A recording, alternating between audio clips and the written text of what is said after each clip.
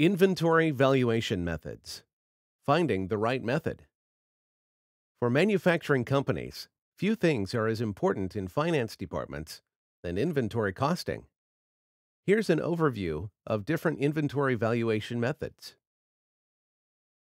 For manufacturing companies, few things are as important in finance departments than inventory costing.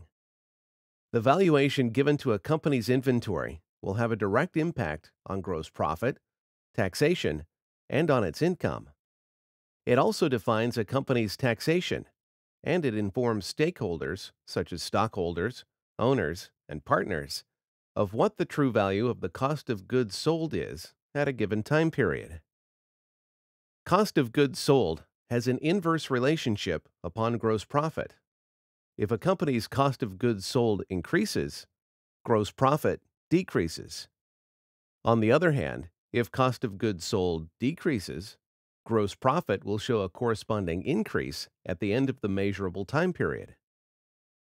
The basic flow of inventory calculation is simple. Each company begins the time period with a beginning inventory valued in monetary units. When added with net purchases for the period, the total value is expressed as a sum called goods available for sale. At the end of the time period, goods available for sale are broken into two categories: ending inventory and cost of goods sold, or COGS. Great care must be taken to properly allocate cost of goods sold and ending inventory. The reason is that they will appear in different places on a company's records. The cost of goods sold is obtained by subtracting the valued amount from sales to arrive at the company's gross profit. That value is then reported on the income statement. Ending inventory, on the other hand, is reported on a company's balance sheet and is considered a current asset. Further complicating the process is the fact that different companies calculate inventory differently. This choice may be based on several factors, and each company chooses the one that is best for their overall financial health, their business strategy, and their long-term goals. For example, companies who make big-ticket items, who fear increasing costs over time, may use one method to reduce their taxable income, while another may look to maintain a strong balance sheet to attract investors and qualify for critical CapEx financing. As every company is different, and each inventory costing method produces different outcomes, choosing a method that suits a company's unique needs is crucial. While there are many different inventory costing methods, some of the most popular include: the concept behind first in, first out, or FIFO, is simple. A company will use its oldest acquired goods first. Because prices may rise over time, using FIFO means that the ending inventory is valued higher because line item valuation costs are higher. This means that the cost of goods sold is lower and gross profit is reported higher. It also means a higher taxable income. FIFO is also simple and can be managed both manually and programmatically, depending on the scale of the business. For small and medium-sized manufacturers, this method can be tracked manually and then easily transferred to an MRP system, or ERP system, designed specifically for small and medium-sized manufacturers. FIFO may also be used to comply with financing requirements, depending on whether the company is a discrete or process manufacturer. Many small process manufacturing companies rely on factored financing, a type of bridge loan where the small and medium-sized manufacturers is loaned short-term financing, weeks or a few months, to cover cash flow when retailers pay on lengthy terms for the goods they purchase.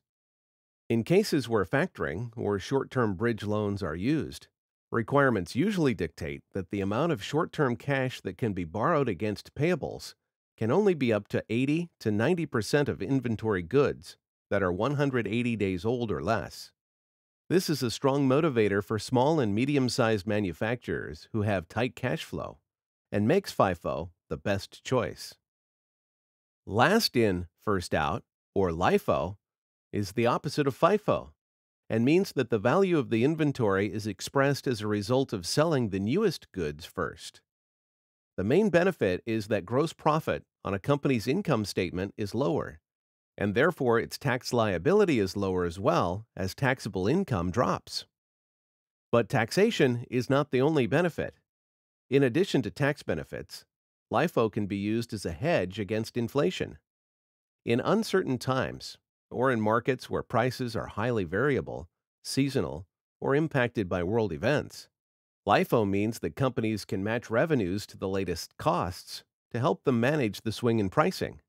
It also means that a company will have to take fewer write-downs. Weighted average cost, or WAC, is a middle ground method where the cost of goods available for sale is divided by the number of inventory units available to be sold. Manufacturers using weighted average cost may choose this method for several reasons. One reason is when a company has little variation in its inventory. This can be true for both process and discrete manufacturers, such as a factory that only produces a single or limited line of one specific type of item in high volumes, or who produces as a built product with few product variations. Another reason for using weighted average cost is that it is beneficial for companies whose systems and processes are not sophisticated for tracking of FIFO and LIFO. Small and medium-sized manufacturers just beginning to scale and whose staff wear many hats may find weighted average cost easier to implement and adequate for their inventory needs. A third reason weighted average cost is a good choice for some manufacturers is in cases where inventory is highly commoditized and a cost per unit is not possible to assign to individual units, or when monetary fractions are so small that it is statistically irrelevant because all vendor costs are similar. A final reason to use weighted average cost concerns industries where items are highly mixed and cost cannot be assigned per unit. For example, a manufacturer of toothpicks, due to the speed of the process and the unreliable characteristics of wood at such small sizes, may understand that there will be splinters, losses, breakage, and other problems included in the final product. In this case, weighted average cost is a good indicator of inventory value. While there are many other inventory costing methods, first expired first out, or FIFO, should be mentioned based on high-volume, high-speed process manufacturers who produce perishable items, or items with a specific shelf life and expiration. This includes dairy, meat, pharmaceuticals, and other consumables that must be used by a specific date.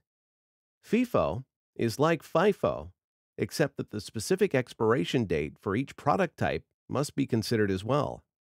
For example, a dairy manufacturer may make cheese with a shelf life of 4 weeks, but also produce milk with a shelf life of only a few days. The expiration date must be considered, and inventory lost as a result of spoilage or slow sales accounted for. Where a product is manufactured impacts the method of inventory costing used as well. Manufacturing in the U.S., companies follow accounting procedures according to generally accepted accounting principles, GAAP.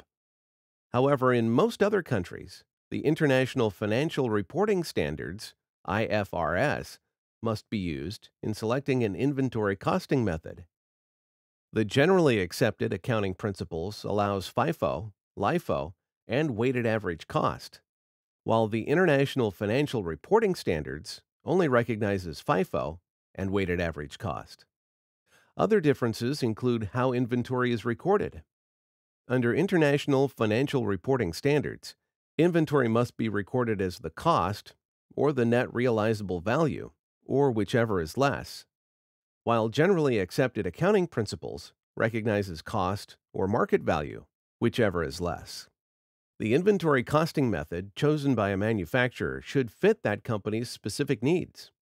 Of course, where they are located will impact that decision, but also the level of taxation within a country, the variation or volatility of prices within each market, the size and type of product made, process manufacturing versus discrete manufacturing, the per unit cost, and other factors will need to be considered as well.